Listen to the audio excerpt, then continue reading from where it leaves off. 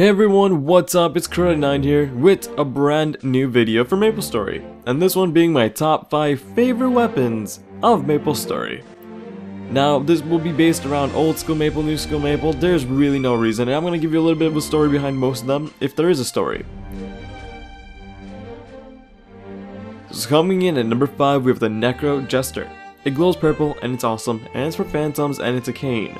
It's probably one of the most beautiful weapons that a phantom has, because it just glows purple. It's one of the more aura type weapons, and it's based around the timeless weapons, which has like the reverse timeless and like 40 different versions of it.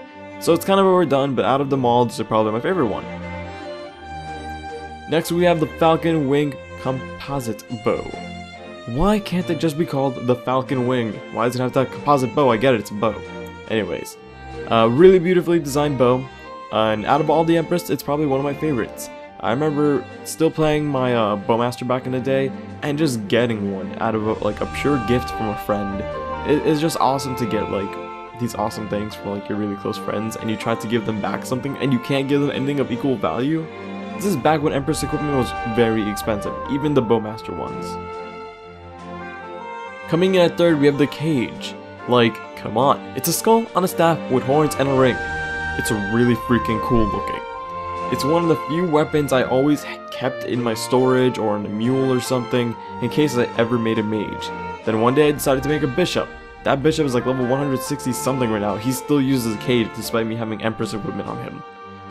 It's literally one of the coolest weapons of the game, like in all seriousness.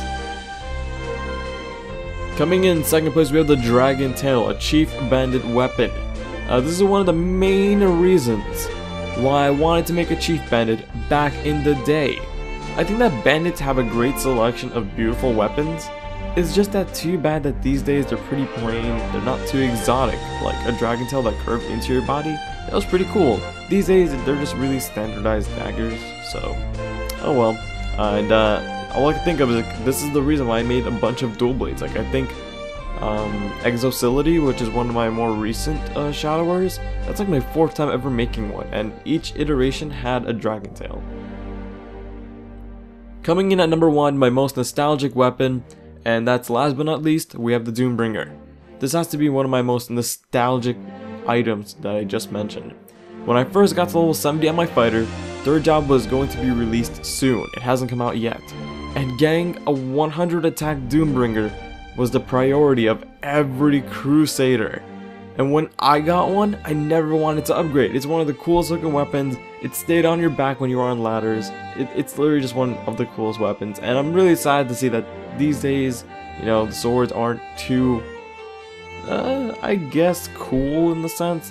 They're very fantasy, but a Doombringer was very, it was still fantasy obviously, but it wasn't strikingly visually pleasing. It was literally just like 4 lines that made a sword, and there was like a little hole in the middle. It's just one of the simplest designed swords, but had the best outcome. And I really wish that Nexon had that approach again. But guys, that's my top 5 favorite weapons. Not a lot, as you can see, just 5 of them. So give me your top 5 favorite weapons in the comments below. Try to keep it to 1 per class. So like 1 for thief, 1 for warrior, etc. But if you have like 5 that you like from a Chief Bandit, go for it. Chief Bandits have great selections of items. So thanks for watching guys, take care, and see you in the next video.